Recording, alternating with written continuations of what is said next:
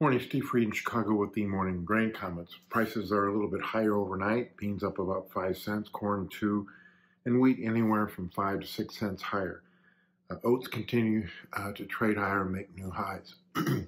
Behind me is a local country elevator here in northern Illinois. The USDA estimated that 79% of the bean crop is harvested versus 86 last year. Also, 74% of the corn is harvested versus 86 last year.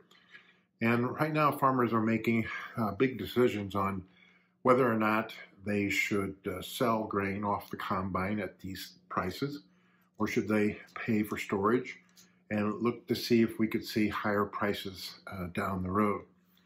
I think when we get talking about 12.50 January beans, that's the upper end of the trading range, and we right now are seeing our exports running about 37% behind a year ago, and the window for U.S. exports might be closing with talk that Brazil might have beans available for January, and in that time slot they are cheaper than U.S. export prices. We're still trying to figure out China's demand.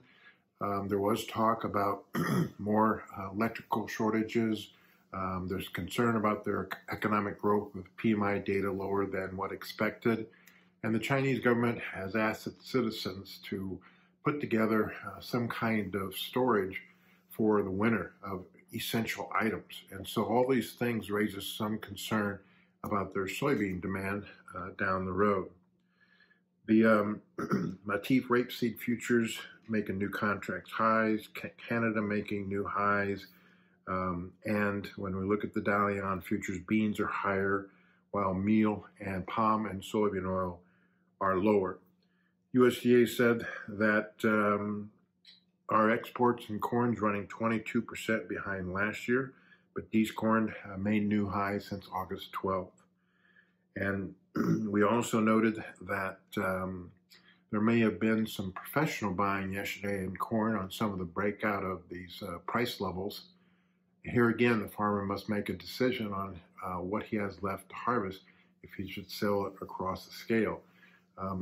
There was a private estimate of the soybean crop, came out plus 0.6 bushels per acre, or 51.9, or adds 50 million bushels to the bean crop. They added a bushel to the corn yield from USDA, which adds 100 million bushels to the corn crop. On the S&Ds, we could see the USDA lower soybean exports and move the carryout closer to 400 million bushels.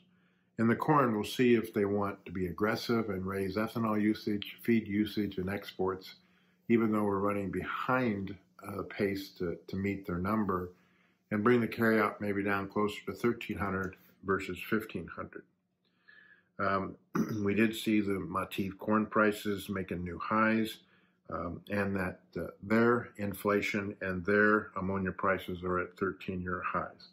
The Saudi and Egypt tenders shows that buyers are hand-to-mouth willing to pay higher prices, which could suggest higher futures in the wheat.